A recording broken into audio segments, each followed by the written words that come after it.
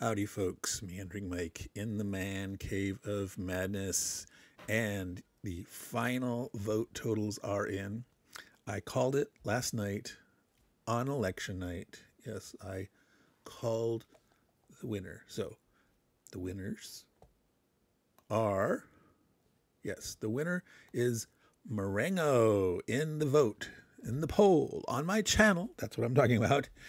There were 4 games to vote for, and Marengo from SPI's Napoleon at Warquad is the winner. It is the next game I will play on my channel. So what were the actual breakdown of the election nights here? We go to the chart, and here it is. As you can see here at 36% right here, and that was 10 vote totals for Marengo. First place. Second place goes to Saratoga from the Historical Game Company with 7 votes. Another title from the Historical Game Company, Tenochtitlan, was in third place with 6, and Volters lead the way, 4th place. Now, so I will next up play Marengo on my channel.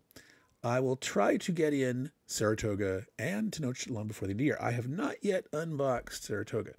So after I finish Marengo, I will unbox Saratoga. Then I'll probably play the Siege of Tenochtitlan.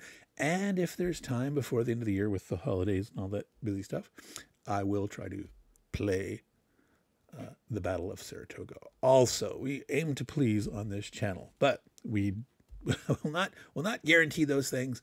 Worst case, it'll be done next year.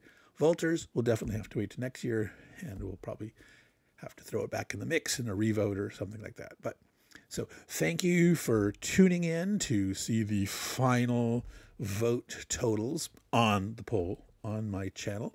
And sorry if you thought it had to do with other election.